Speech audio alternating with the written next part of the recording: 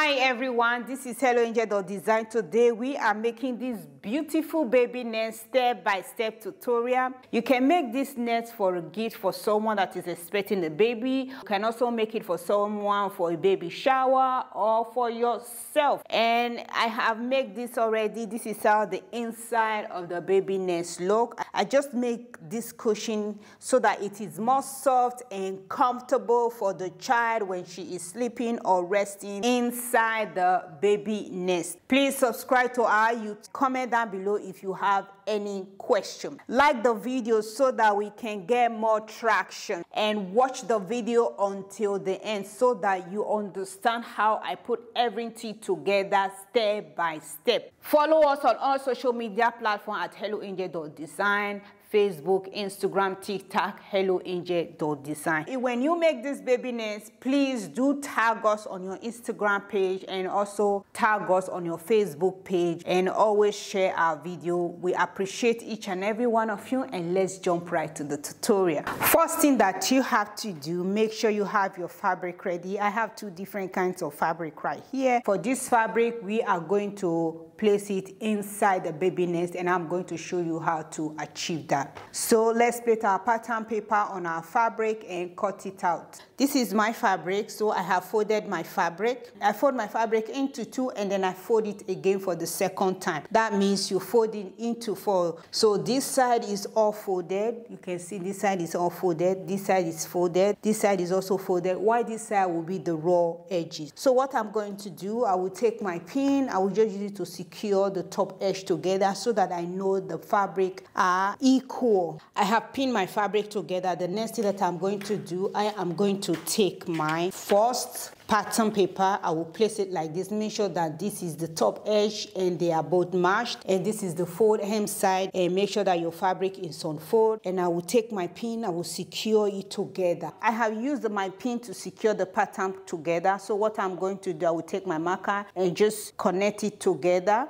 I have used my marker to mark it all around. So what I'm going to do, I will just remove my pins, and this is my marker right here, and I will take my ruler and connect all those marks together. I have connected all the mark together. This is how it is. The next thing that you have to do, you take the second pieces of your pattern paper. You are going to place it like this. So the way you place it, make sure that this mark and the edges of this pattern are both matched, and then you put them together. Once you have done putting them together, take your pin it all in place. Once you have done pinning, take your marker and just connect the mark together all over again. I have connected all the mark together. This is how it is. And the next thing that you have to do, you see the way we did right here, you have to also turn your fabric. You repeat the same process on this other side. When you open your fabric, it's going to be the same. You also have to repeat the same process when you open your fabric. So all you have to do,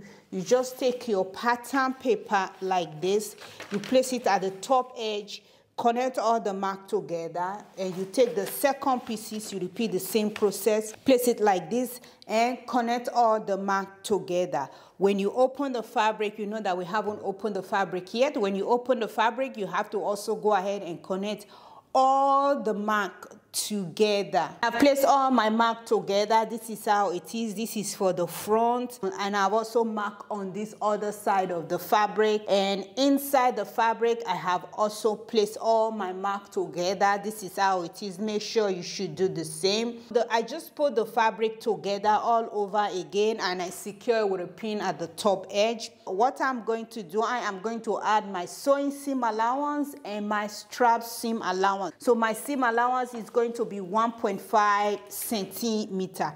Depends on the seam allowance that you prefer. You go ahead and add it all around. Once you have done adding your seam allowance, you take your scissors, you cut it out.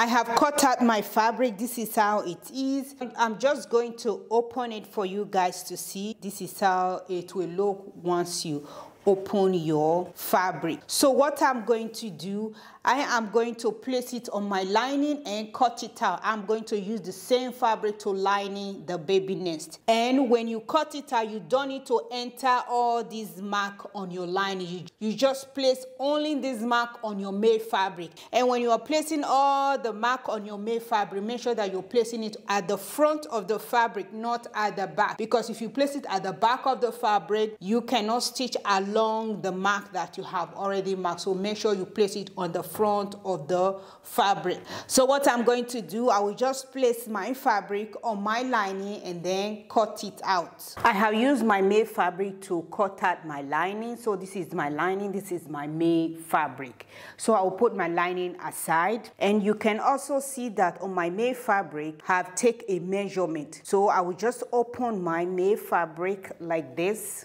From the edges right here, I measure inside 1 centimeter. From this line, I measure 1.3 centimeter or half an inch. This 1 centimeter is what we are going to use to stitch the fabric all around. And the 1.3 centimeter or half an inch, that is where we are going to attach our strap. I have already made my strap ready, so this is what is going to go in between the strap. Make sure you should make your strap. I believe a lot of you know how to make strap. You make it as a bias binding. So the next thing that we have to do, we are going to fold this fabric into 2. So to do that, you just pick your fabric like this, you fold it into 2 like this. I have folded the fabric into 2. You can use your hand to create a crease right here. Once you use your hand to create a crease, the next thing that you have to do, you open it like this. Cut interfacing, place it on your fabric like this. Take it to your ironing board and iron interfacing on your fabric. I have iron interfacing on my fabric. The next thing that you have to do, you pick your measuring tape, you place it at the center crease, you measure down 3 centimeters is right here. And then you also measure on this other side, 3 centimeters is right here. Once you take that measurement, the next thing that you have to do, you take your button, place it like this, and just give it a mark like that. Place your button on the other side and repeat the same process. Just give it a mark. Once you have done that, take your ruler and just connect that mark together like this. And you come down on this side, you repeat the same process. Connect the mark together. I have connected the mark together. This is how it looks. The next thing that you have to do, take your fabric to your sewing machine. In between this gap, you're going to stitch a buttonhole. In between this gap, you're going to stitch a buttonhole. Once you have done stitching your buttonhole, what you are going to do, you remove the excess of the interfacing. You just go ahead and remove the excess of the interfacing.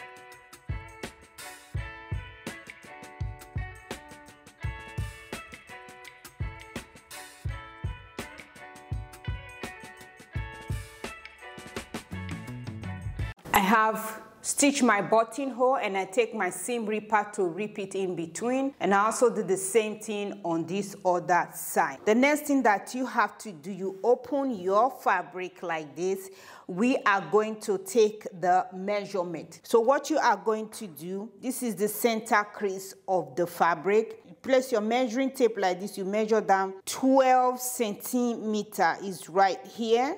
And then you come to this other side, you measure down 12 centimeters is right here. I have taken my measurement. The next thing that I'm going to do, I am going to place a pin right here.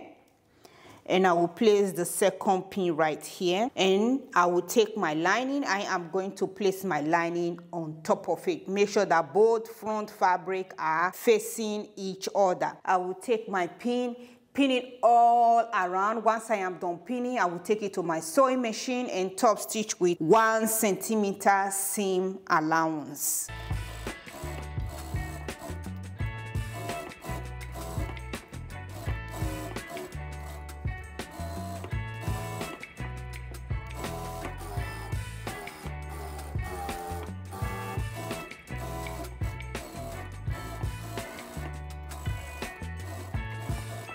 I have given it a top stitch. This is how it is, and I take my scissors and snip around the curved edge. Make sure to do that. The next thing that we have to do, we are going to put our hand inside here, turn it inside out. Once I am done doing that, I will take it to my ironing board and give it a good press. I have ironed my fabric. This is how it is once you have done that. The next thing that we have to do, this other part right here, you can see where we trace it all out. We are going to take a measurement. What you are going to do, you take your measuring tape or your ruler. From this other end, you measure 12 centimeters. I have taken the measurement, and you also go ahead and repeat the same process on this side. Place your measuring tape at the center crease. You measure down 12 centimeters. So the total measurement that you're going to take is going to be 24 centimeters. Once you take that measurement, the next thing that you have to do, you are going to top stitch. So when you are stitching, you start from where your 12 centimeter end, you go ahead and stitch it all around, and then you end on the other side where the other side 12 centimeter end. Once you have stitched that together, you come to the edges. This is where we are going to attach our strap. You go ahead and stitch it all around. My seam allowance is 1.3 centimeter or half an inch. Depends on the seam allowance that you add on your fabric. You go ahead and stitch it all around and end on the other side. So you are going to end right here. Make sure don't close the gap yet.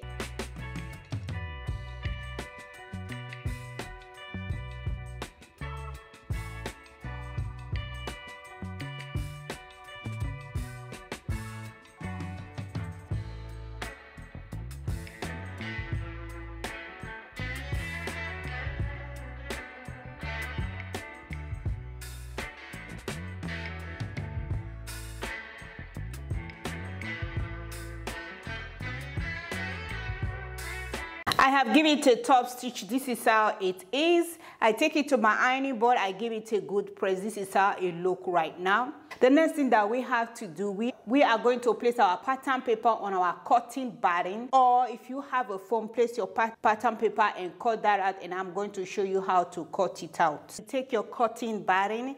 If you don't have a cutting batting, you can use the other kind that most people usually use, or you can also use a foam. So I have folded my cutting batting into two like this, and then I will fold it all over again like this, just the same way we cut our fabric. You fold it all over again, and then you pick your pattern paper.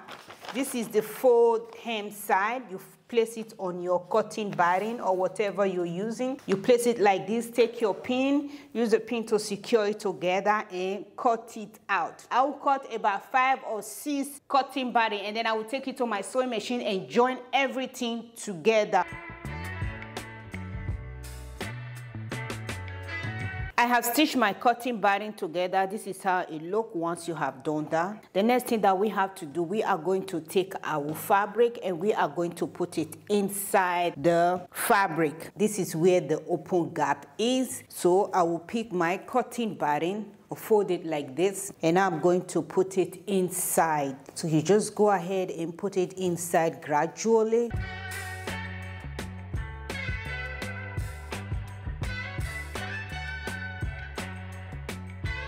I have placed my cutting batting inside. This is how it is. Once you place your cutting batting inside, make sure that you put your hand inside and use it to smoothen it out very nicely. This is how it looks once you have done that. And this is the open gap that we use to put the cutting batting inside. So what you are going to do, you are going to take it to your sewing machine and stitch it all the way down. You are not stitching here yet because we have to put stuffing on this side. So just take it to your sewing machine and top stitch.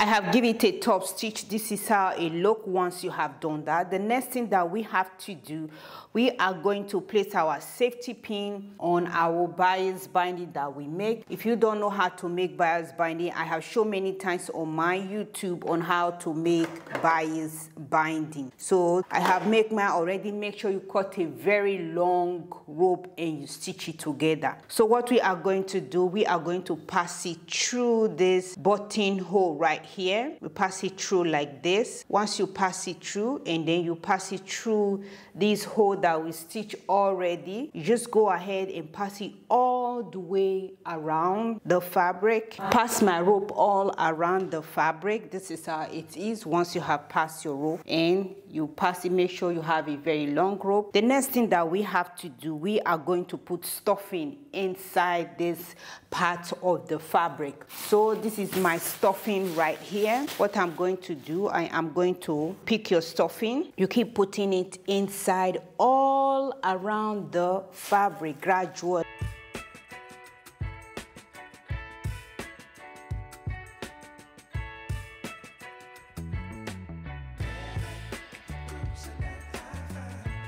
I have put my stuffing around the baby nest. This is how it is once you have done that. This is our open gap, which I have used my pin to pin. So the way to close this open gap, remember when we first stitch it, we first stitched the fabric around with 1 centimeter seam allowance. So I just fold the 1 centimeter seam allowance and I pin it all down. So I will take it to my sewing machine and give it a top stitch all the way down. Once I am done with that, I will continue with my 1.3 centimeter or half an inch, and I will go ahead and stitch it all over again. I have top stitched the open gap. This is how it is once you have top stitched the open gap. Before we start pulling the strap inside this baby nest, first thing that we have to do, we have to make a cushion inside so that it's more soft when the baby lie on the baby nest. So I will put my baby nest aside, and this is my fabric. I have folded the fabric into 2 and I fold it all over again.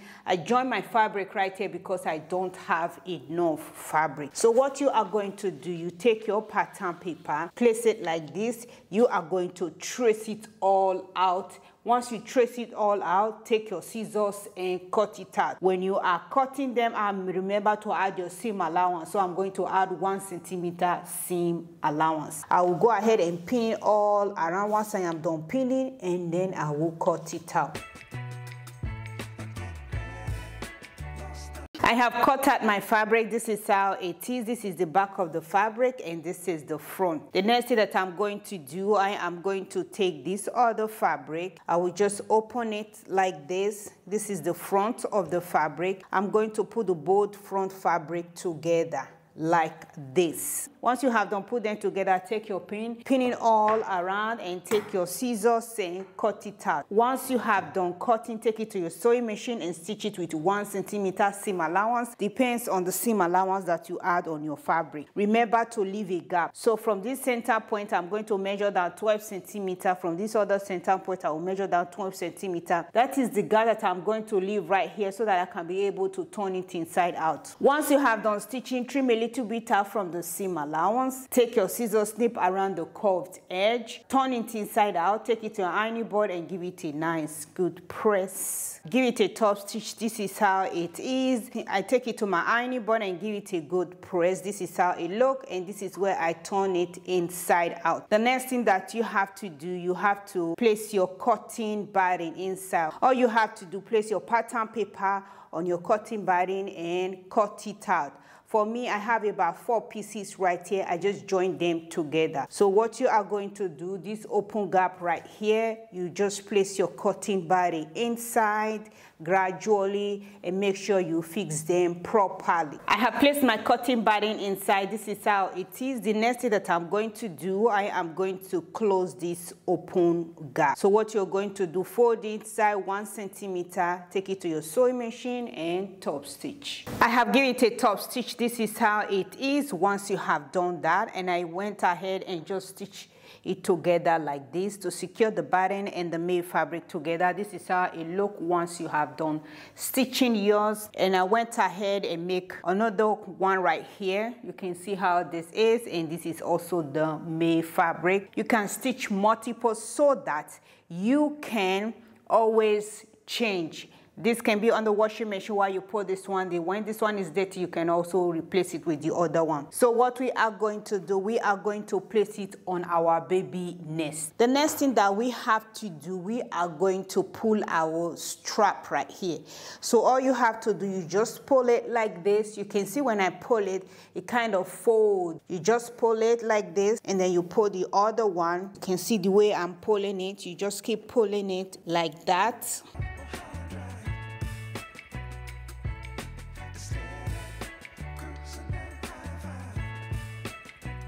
I have pulled the strap. Once you pull the strap, this is how your baby nest will look.